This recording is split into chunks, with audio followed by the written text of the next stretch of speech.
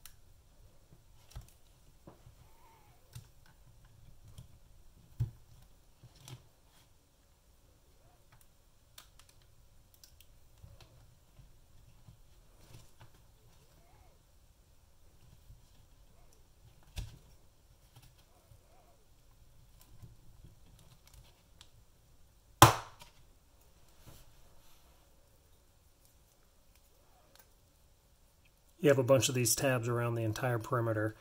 They're spaced out. You can see one red one right there. There'll be another one right here, and it goes around the entire perimeter of the circle. Use butter knife from coming in from the side. Hop in there, you can see the red. I'll go over to where the next one is. Stick your knife in. Click out. It's easiest to click towards the blue and not the red when you're doing this. Click towards the red, it'll make it real hard. You can see the next tabs inside there.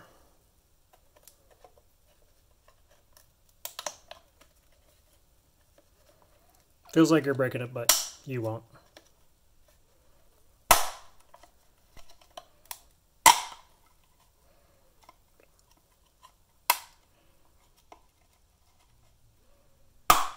Boom. Just an O-ring seal, make sure you keep that on there. Battery sits right here. Don't try to rip this out. This is fixed inside there, but it will allow you to cant it up slightly and then pull it out. First, undo your battery to make sure that you're not going to short out anything. Standard screwdriver. Don't point down inside here. You'll short out everything. It's your bad battery, but nonetheless.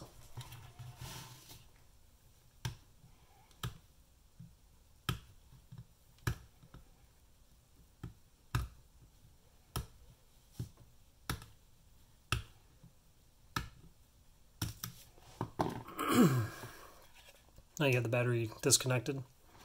Use the same screwdriver. You're just going to slightly get underneath there and pry up.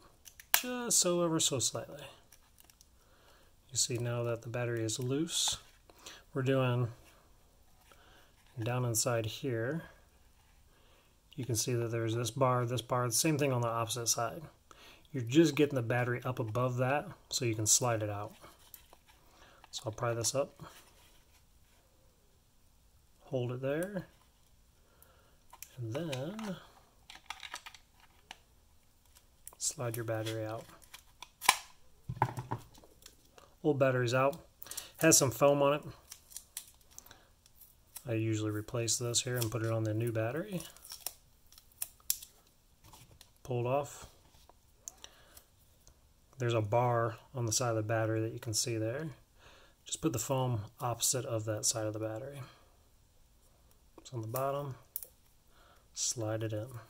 When you're sliding the battery back inside this hole, there's a couple of different pieces that it will catch on when you're trying to go in there. So from the opposite side, when you're sliding it through, you may finger it and hit it with your screwdriver just to get it to pry up where it needs to go. So foam towards it. Start our battery piece in.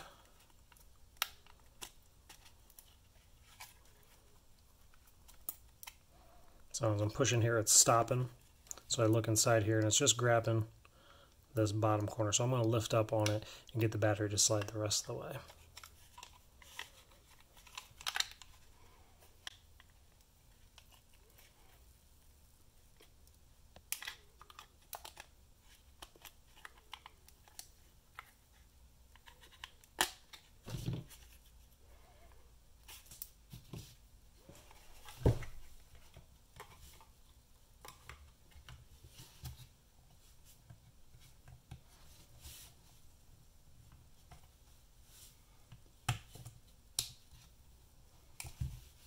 It is tedious, so don't force it. You'll just break it.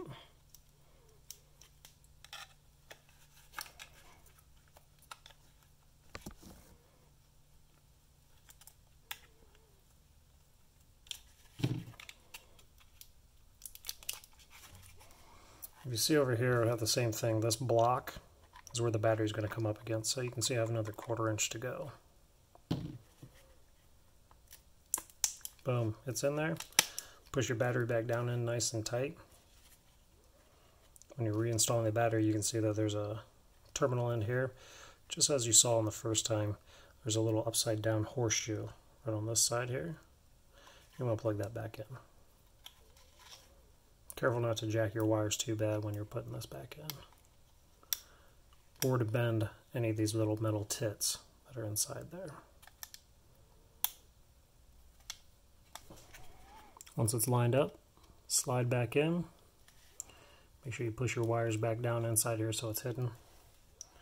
Now you have changed successfully on your battery. And put your O-ring back in. Lined up.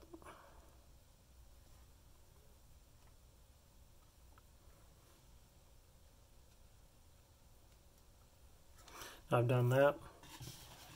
Take my speaker. This is the power button actually right here. That's your Bluetooth button. They're going to line up with that side. So we just set your speaker back over it.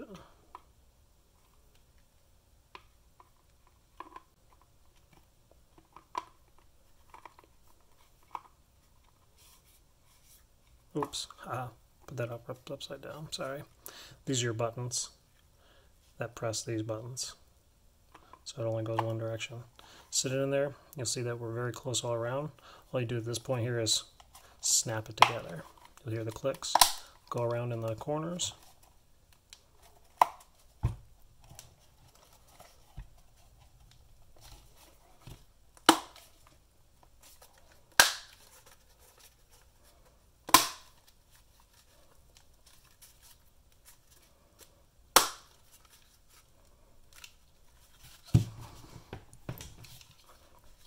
There, speaker's all back together.